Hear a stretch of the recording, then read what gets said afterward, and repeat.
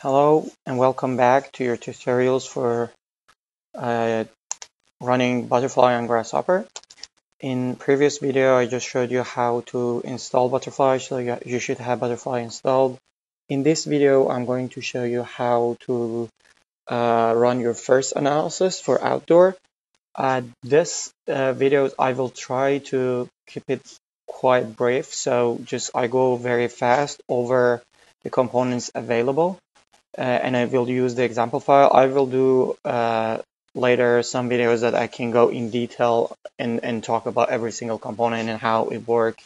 But now it's basically this video is for you to get started and then play around with how Butterfly is set up until I get more time to do more videos or hopefully somebody else from the community will take over that and does the videos in detail about what every single component is doing and what really happens in the background. Okay, so with that, let's go ahead and open the example file. So the example files are coming with the installation. Oh, and I missed an A in the name of example, so I can get fixed right now and hopefully fix it in the installation package. So okay, you can come here and there is 010 outdoor airflow.gh that we're going to use for this example. So this is a file that shows you how to set up an outdoor study using Butterfly. The first part up here is the part that you take the Grasshopper geometry, creates Butterfly geometry, create a wind tunnel because this is an outdoor study. We create a virtual wind tunnel for the study that we want. Then here is the meshing, and once the meshing is done, here is the solution, which is the place that you run the analysis. There, as you can see, there are a lot of details for each one, like grading, refinement region, like setting up the details for snappy hex mesh dict, and putting the control dict stuff together. The solution parameters, including control dict and props. Again, I'll go over them pretty fast, but I don't go into details. And you can feel that I really want to, but I don't have time for doing that. Or I've been told that it's good to have videos that are short so people can watch it until lunchtime. So this is one of those videos. Okay, let's check the geometry first. This is how it looks like. These two buildings that you see, these two cube boxes, are the buildings that I'm interested in to run this study and see what is the airflow around these buildings. The other box that you see here is the refinement region, which is the area that I'm interested to be meshed denser in this case, and it's set up here around the building. And I think this is not a good idea to make this wire display hidden, especially if you are just getting started with using Grasshopper. So this is where it is created. And by having this, I should be able to go ahead and generate the wind tunnel. Intentionally, I haven't run OpenFOAM on this machine. So it gives me an error so you can see it and then I go and fix it. But it won't affect us, I think, here because this component doesn't check for any of that. So all this component does at this point is it will create the case. And by case, I mean an OpenFOAM case. And it will be created under C/users / my username and then Butterfly. So this will be your username, whatever it is on your machine. So let's go ahead and set this to true. And as soon as I do this, you can see there are like 6 points here, 8 points here. Okay, I can't even count. So there are 8 points here that shows the wind tunnel box, and you get it here. It's points. You can use this to create the box, bounding box, if that helps for a better visualization. Just preview off, and then I make this union box. So this is the box. So the box is created based on the input geometries that I have. So it takes the height, and then it takes the tunnel parameters, which now is left to default, to create it. So Here you can put the values to say what is the number that you want to be multiplied by the maximum height for the side, windward, leeward, and we're using kind of like best practice numbers. Here is 3 for the windward, 3 for the top, then 2 for the sides, and 15 for the leeward of the case. And let me go ahead and change the number so you can see how does it affect it. So I change the, let's change the top from 3 to 5. Because this is a case, for example, we have a really high wind speed and we think like the wake will be all the way up there. So I just do it 5 and you see pretty fast because it just does knows your input geometry, so it updates.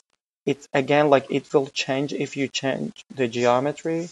So if I create a box like this is a very, very tall building. Maybe not that tall, but like taller than what I'm using there. So if I pick this building instead of the buildings that I have there, then you will see you will get a new wind tunnel, which is larger, not surprisingly, right? And something that you can see there, actually, let me go for a wireframe preview of this one. Something that just happened and might be interesting for people who are not using Grasshopper and are watching this video is, as you can see, this refinement region just got updated based on the size of the new box, because this is created based on a logic. I didn't draw it. So as soon as you change your geometry, it will update that box, and then which is the refinement region that I'm interested around. And this is going to be helpful, very helpful for creating cases that you want to run some parametric analysis. Okay, let's go back to the original geometry that we had. These two guys, I just delete this here. So again, these are the geometries. We got the wind tunnel. And I'm just going to remove this so it goes back to the default values. So this is all you need to know for now about the creating the wind tunnel. So the wind tunnel is created, and if you're an OpenFOAM user, this is where all the files are, and you can read it here.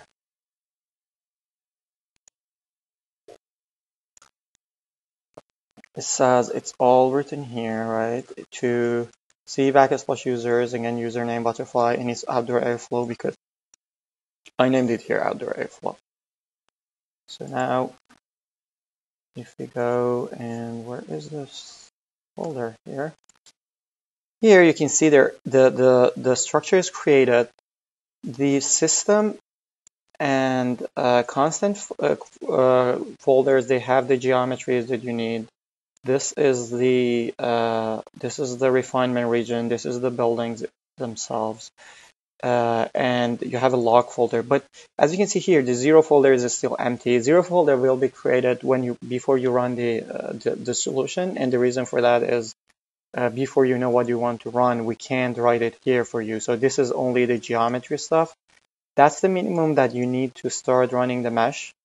So I'll go ahead and run block mesh. Again, I don't go through the details. And here we go. This is what I said. It gave me an error. It says Docker machine is not running. So if you get this issue, it means you haven't started running OpenFOAM, which is what a Butterfly needs to run the analysis. To solve this, I need to go back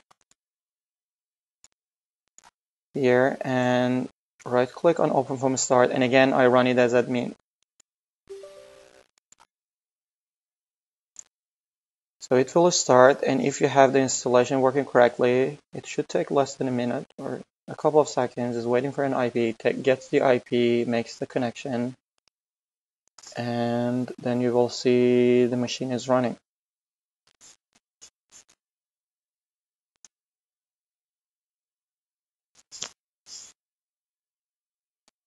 Maybe I can use this time to say it as a reminder that you also need to run Rhino as an admin. The reason is if you don't, and this wasn't the case for everyone, but then we did it to make sure that we get less failures. But if the way it works, because you are interacting with the virtual machine, you should have admin privileges. Okay, here we go. This is running. This is all set. You don't need to have this open. The only thing which this does is it starts default thing, and that's all we need. So I can close this, and it's running. How do I know it's running? Because if I run this virtual machine here, that you can see this is running, the default is running. You can turn it off from here if you want to turn it off at some point. Okay, let's go back. My Rhino model. Again, I come back here, I rerun the block mesh. If you remember, it was red, then I set it to false again, set it to true. Here we go, the block mesh is done. I can connect the case to visualize mesh and run that component, and this is the block mesh that is created. Again, you can see you can only see it on the surfaces because loading the inner mesh is set to false. If you want to see that, you can set that to true too, but most of the time it's not really that helpful. It doesn't provide extra information, and it will be slower. So in this case, it's quite fast, so you don't see the difference. But like if you have a SnappyX mesh or something, then you usually only want to load the ones on the edges, not the inner mesh. So that was the block mesh. Next step is to set up the SnappyX mesh. You can see there is a SnappyX mesh dict here that lets you set up the stuff from all the stuff, because this example has sharp edges. I'm setting off the snap part, so it will only do castellated mesh,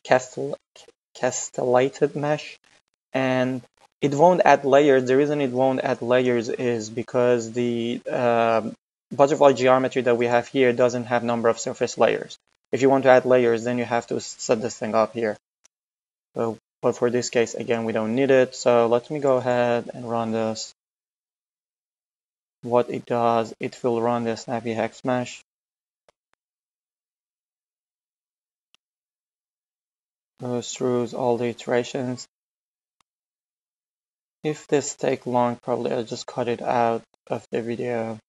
But if you're running the analysis, it should take similar time on your machine.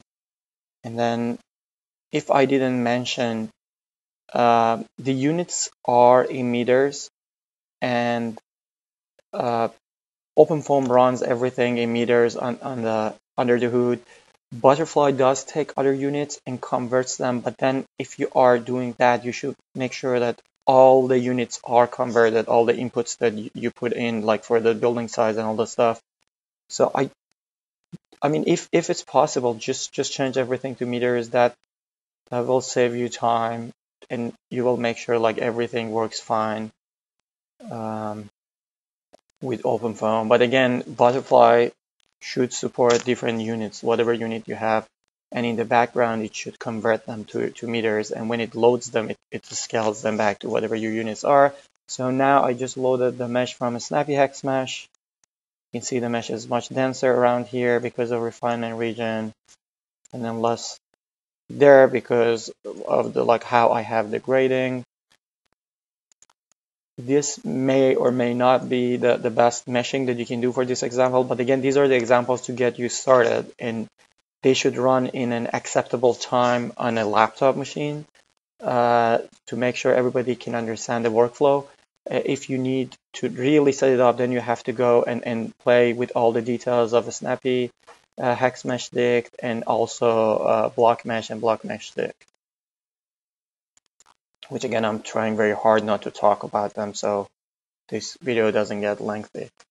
So now that I have this and I ran the meshes, if we go back and check our folder. Oh, and did I delete?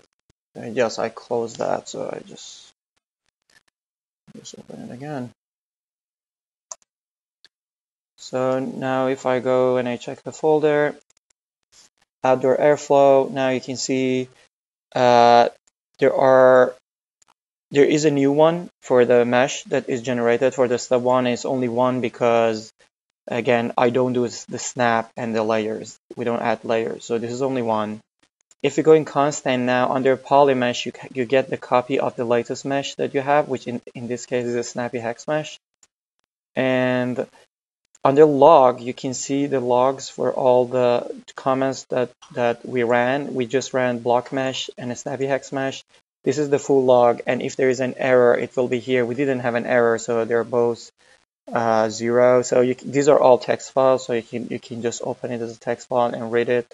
If you're on Windows, I think in Windows 10 they finally fixed it, so you can see if it doesn't have a /r/n. But I use Notepad++. I recommend it for other people to use it. And then systems, as we talked, it is there, but still the 0 folder is empty. Why it is empty? Because we have no idea what you want to run. So let's go back to Grasshopper component. That's the place that you have all the geometry stuff done. And now you want to put a solution together, what we call solution. For a solution, you need a case, which is all the data about your geometries. And then you need a recipe. Similar, if you are a Honeybee user, you know the concept of recipe. Recipe is where we tell to the solver what do we want to do. Currently, we have 2 recipes available. So for butterfly, but you can have more. You can write your own if you want.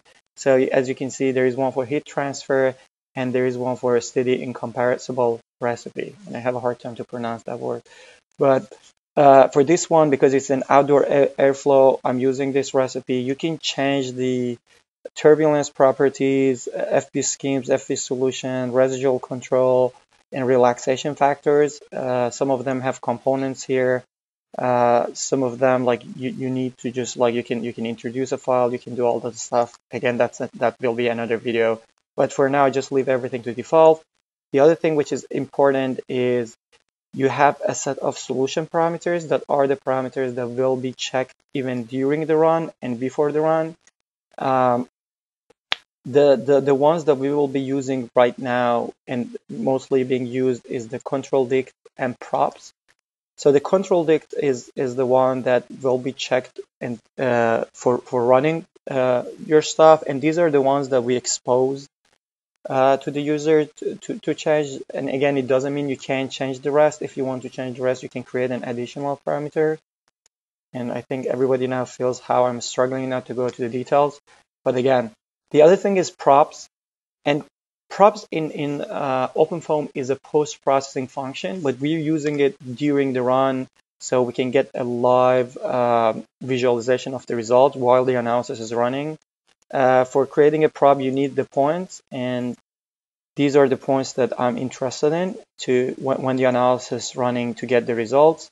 The results that I'm interested to get is the pressure and the velocity. So P and U are there for that. I create a solution parameter.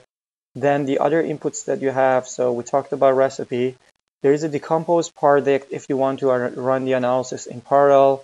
I only have 2 CPUs here, so I'm not going to do that, but it's as simple as connecting this from here to here, and then the analysis will run in parallel.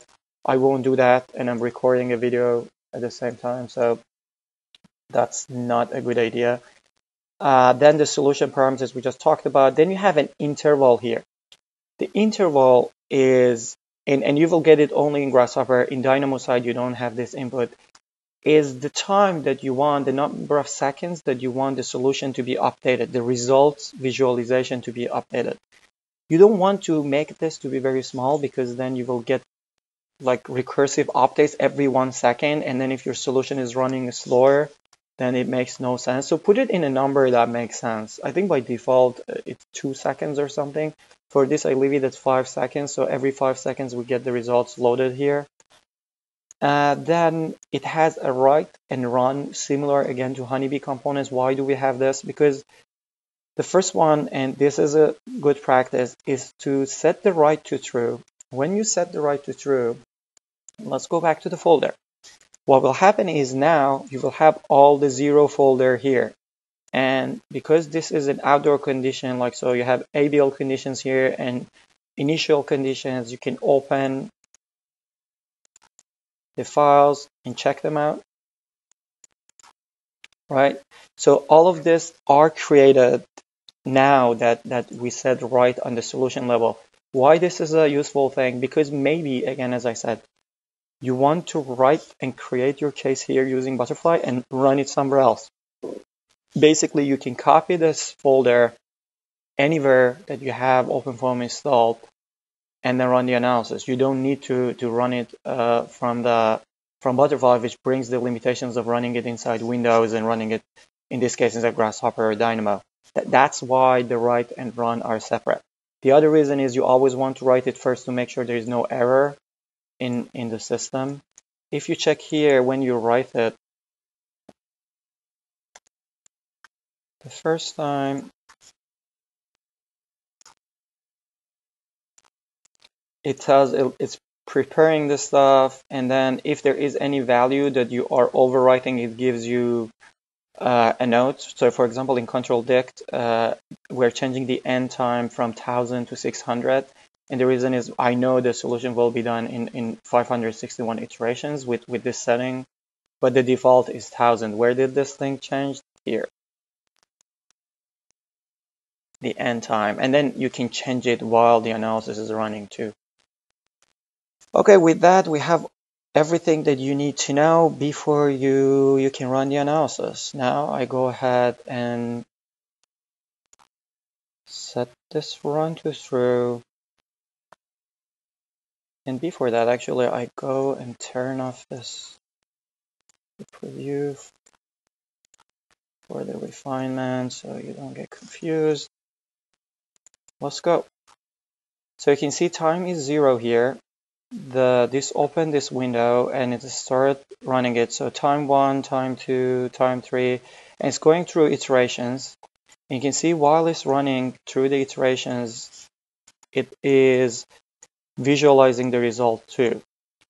So a couple of things that you need to know about running what can you do. First of all, this is interactive, so it doesn't pause the Grasshopper solution, which is good and bad. It's good because it gives you freedom and it gives you live visualization, but it's bad because if you don't know and you change something that you should not be changing during the run, then you may execute 2 solutions at the same time, or you may end up changing something that you should have not really changed. So be careful about using this while it's running.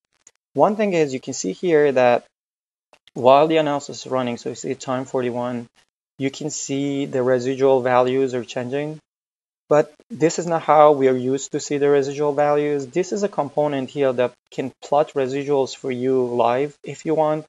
I don't set it to load by default because then it will be updated on every single run that we have. And let's check here. So it's still running, and then you can read the values here too. But if you want, you can just set this thing to load, and now while the analysis is running, you can see how the residual values are converging, how the case is converging, and you can see the residual values here, right, as a graph. I mean, you can go to the top view, so it's easier to see. Here we go. So while the analysis is running, you can add notes to this graph and all that stuff. And you can see sometimes it fails because while the analysis is running, that's trying to write the value. This is trying to read the values, but it's okay. In the next iteration, it will read it.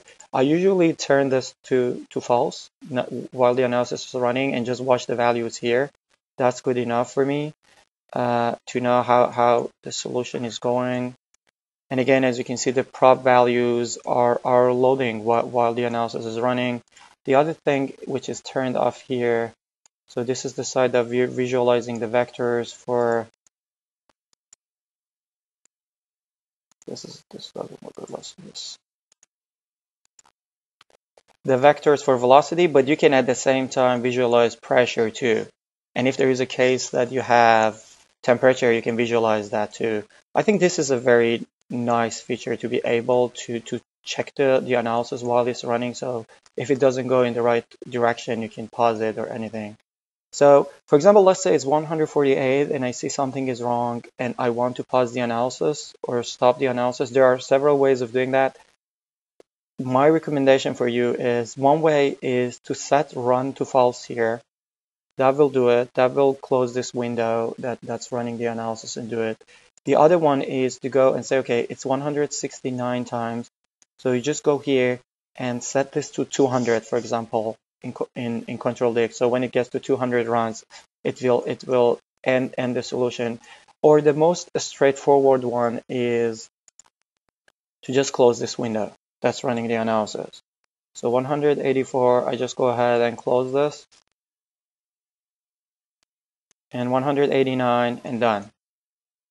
Because the analysis is not running anymore. So if you check is running, it says no, there is no input. But in a normal way, it was running. The README will output all you get on the on the strain. You don't want really to connect this to panel because it can crash your machine, or it can make it very slow in Grasshopper. It will be really slow in execution, so I don't do that. That's why you have an input for the log file. So this is where the log file is for this run if you want to go and check the log. Now we checked everything and then we think it's good. We want to run the rest of the analysis. You just set this to false and then you run it again. And I'm doing this on purpose to show you something. So you see it will start from time 101. So why is that? Because the component doesn't know your last save or your last result unless you have already set it to be saved. So here I set it for every 100 runs, after 100 times, just save the result. And after 100 iterations, save the result. How can you change it? You can change this here if you want to have it saved in a smaller interval. So right intervals is set to 100. I can go here and say save it in 25. And again, it's running already, but because I said it's interactive, you can change this value while the analysis is running. And if this update works fine, then here you can see the first time that it got to the 25 runs is 150, so it's now saving 150. When it gets to 175, it should also save it. So just wait until 175, and that will be the end of this video. Now you can see the result actually looks much better. Close it and then check the residual values. We still need a lot of more iterations. And it runs faster on my laptop when I don't do the recording the video. So 175 here. Okay, so 175, you see every 25, now it's saving. Okay, I hope this video is good enough for you to let you get started with the whole process. I cancel the run from here now. And you can cancel write to, but you don't need to do that. This is the result you can see. And then you can see here that I used a component that loads the prob values to load the values. There are different ways for doing that, more flexible, that hopefully I will cover in a video later.